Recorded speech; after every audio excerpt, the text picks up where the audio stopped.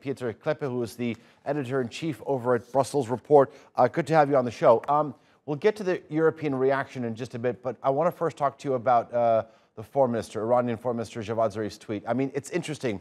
He's really trying to put the pressure on the U.S. administration. Sort of, if you look at the original tweet, the red, white, and blue colors in the tweet, stating there are only two options here.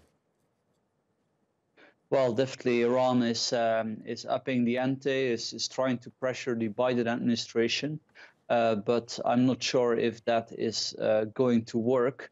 I mean, it's clear that Biden ideally wants to go back to the nuclear deal, and would be prepared ultimately to also then lift Iranian sanctions, not all the sanctions, but at least some of the sanctions. But in any case, Biden does not want to be pressured by Iran into doing that. So at the moment, we have a bit of a chicken and egg situation whereby Iran says, okay, fine, we can go back, but first you lift the sanctions. Whereas the United States definitely first wants Iran to comply, and only then it will think to maybe lift the sanctions. And the actions of Iran to enrich up to 60%, I mean, I think are quite grave, because you need about 90%, according to experts, in order to fabricate a nuclear bomb. Pieter, tell me this. I mean, how did we get here? I mean, just last week, there seemed to be some hope of reviving the deal. I mean, can an attack, which Iranians firmly believe that Israel carried out, is that enough to sort of derail the progress, the positive momentum that we've been seeing, at least for the past week or so? Well, that's one element that is indeed, you could say, derailing the talks. However, there are other issues as well. The EU has been imposing sanctions, targeted sanctions on top Iranian regime officials that are seen to be involved with the killing of 1,500 protesters against the Iranian regime back in November 2019. So this actually also is something that the EU says should in theory have nothing to do with the nuclear talks, but of course Iran sees it differently.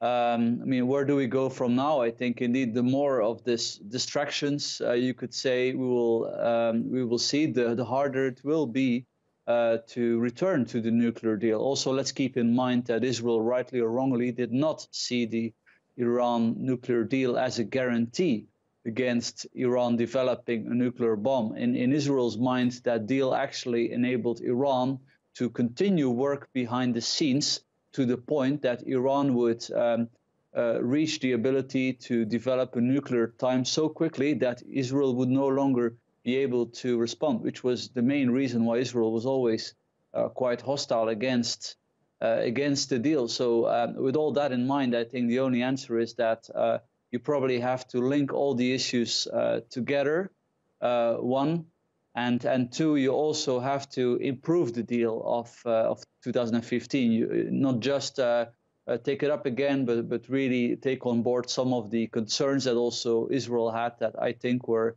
at least to a certain degree, justified, and should not only be a concern for Israel, but for the whole Middle East and for Europe.